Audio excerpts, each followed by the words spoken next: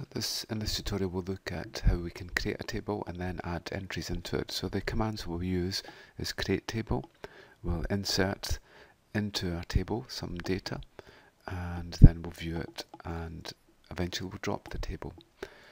So initially we'll have a look to see if our table exists, and we'll just drop it just now and then we'll select it and we can see there is nothing in there just now.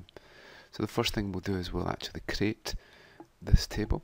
So in this case we create a unique ID, which is our primary key. So every value within inside this part of the entry requires to be unique, and it's an integer key that we're using.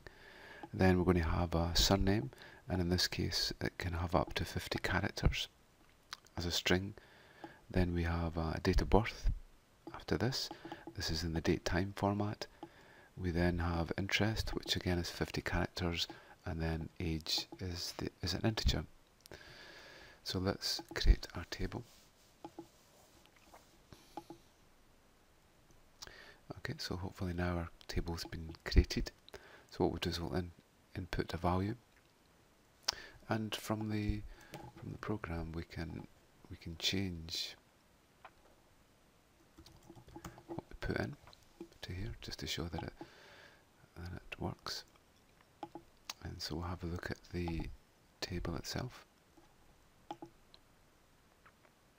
And there we go, there's the value that we put in. We put in Smith and date of birth here, interest, soccer, and age 50. So we'll do the same again. We'll input another value, and this time we'll just change this to 43. Run the SQL, and again we'll have a look at the table. And we can see there's the value that we've actually put in. We'll go ahead and we'll just add the other two values, and then we'll have a look to see if they're there. And you can see they are. So the last thing we do is we drop the table, which will delete it from the database. Once we drop it, then we shouldn't be able to see anything in the table. Okay, so that's showing you a very basic tutorial.